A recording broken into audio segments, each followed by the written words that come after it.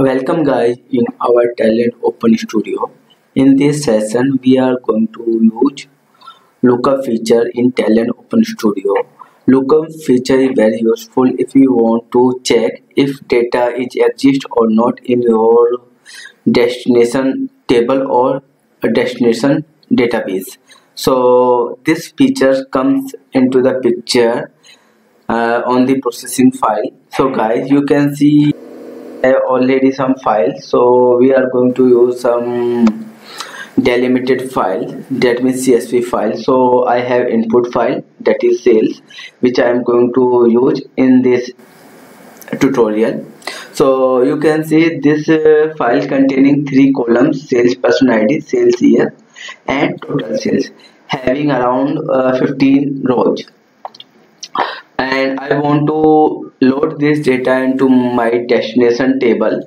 So I am going to back my destination table, and in the output folder you can see I have the same file, that is sales. And if I am going to open this file, guys, you can see this file containing 3 columns: sales person ID, sales year, and total sale, having 4 records. So I want to process my input file to my destination file, and in this way I am going to check if the record is exist, that means it should be updated. If it is new, then it should be inserted. So guys, I have already a file delimited to make a connection my input file. So I am just going to drag and drop it on my job and using tFileOutputDelimited as a component. Now if you want to see the data in this file, then you can see, this is the schema of the data, that is metadata. Now I want to see the data in this file, so I am going to tLogRow. tLogRow component is very useful if you want to see the runtime data. Definitely it is going to be very useful to you. So I am just going to check edit schema. Now guys, you can see tLogRow that is sales input and tLog output having the same schema. So guys, I am just check the table and going to run this job. Now you can see the data in this file. This is the data which is coming from the source file. Now I want to create a connection to connect my output file. So I am going to use tFileInputDelimited. So for this file, what I am going to do here, just wait. Okay, what I am going to do here, I am just double click on it and choose the file from the output, and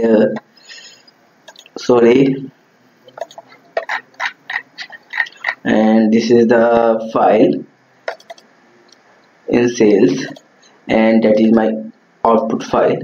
Okay, and you can see the schema as well. So I'm going to choose the rebuild schema, and that is my sales. Okay, and now edit the schema. Okay, now I'm going to change the path as well. Okay, and that is output. Okay, now you can see. Okay, now I want to see the data in this file as well, so I'm going to use tLogRow. Okay, and connect my and tLog. I'm going to use table mode and run this job again. Now guys, you can see this is the data which is coming from the output file tLog2, and this is the data which is coming from the my actual input file. So now Now we have input as well output data. So I want to check if input data is available in my output data. If it is available in the output data, definitely we are going to update it. If it is not available, then we are going to insert it. So guys, we are going to use tMap feature. tMap component is a processing component which is very helpful and used in the processing mode. So first of all, I want to connect my tLogRow tLog to my tMap, and then what I'm going to do here, I'm just connecting my tLog to tMap 1. Okay, now click on tMap. Now guys, you can see, yeah, this is the data. I'm just going to, yeah, okay, now you can see. So first of all, I need to set up the keys. So I'm just going to column to salesperson to my salesperson, and my sales year to my sales year. Okay, now if you can see here, there is a load once, unique match, and left after join. So we are going to use inner join. Okay, now I want to add a new metadata, call it matched or updated.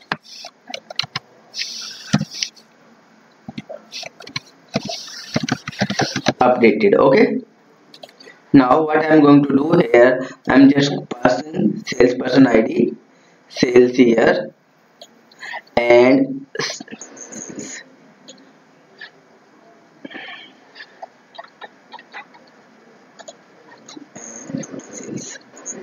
now you can see, now I need to add new data metadata or data set that is inserted.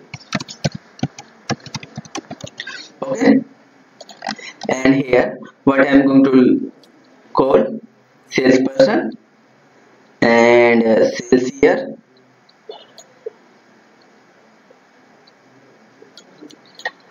that is sales year and total sales. So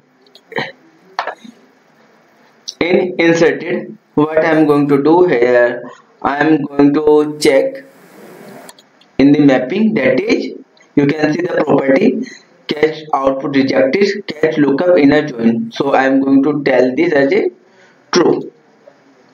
Okay, now I did all the settings in my tMap processing component, and click on apply button and click on OK. Now I want to see the output. So guys, I am going to use tLogRow. Okay, now if I'm going to connect my tMap to tLog, it will ask you updated. So in updated, I checked it. Now I need to add another tLogRow